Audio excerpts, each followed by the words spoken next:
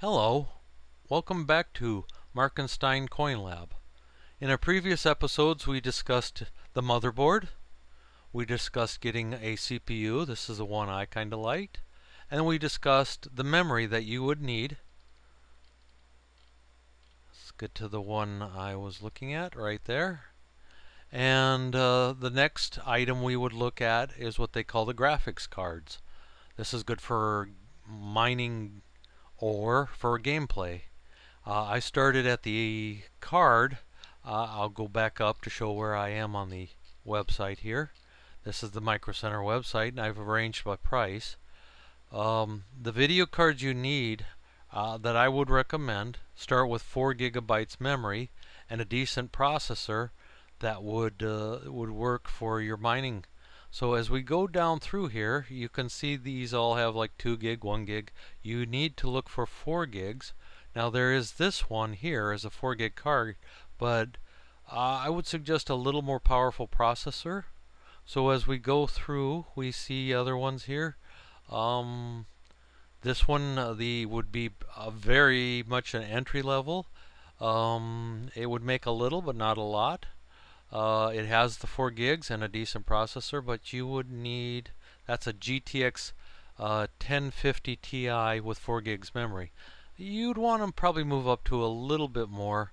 You've got, here's like a Quadro P2200 with 5 gigs memory. That's pretty decent. But what we're looking at for really entry level would be probably something in this RX 6700 with 12 gigs. This would give you years of use. 12 gigs would go for years still. As far as the mining goes, the algorithm or the mathematical formula gets bigger and bigger and bigger and needs more memory to store.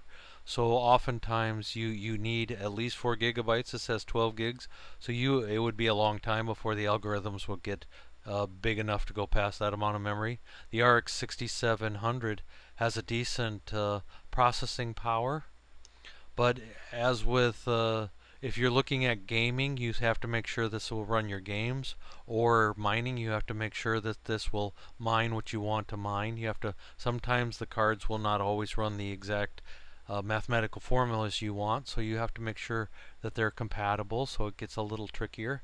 But generally, if I was the next step, what I would say would be getting this or this card. If we move down a little bit, then we get into a price range where it's beyond what I consider budget mining. So this is about what you can get these days. With that kind of a price, it would take some time to get your return on ROI, return on investment.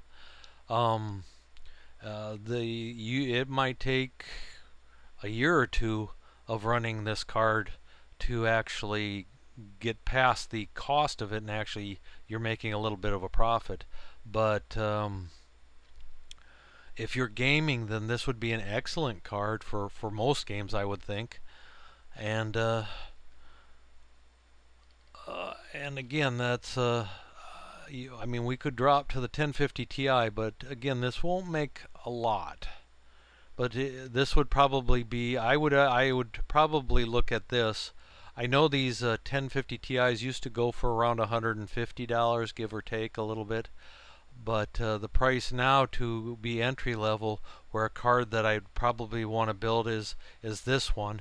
And at this point, I don't know if I could justify spending that amount. So I will leave that up to you and your personal budgets. And other than that, have a good day.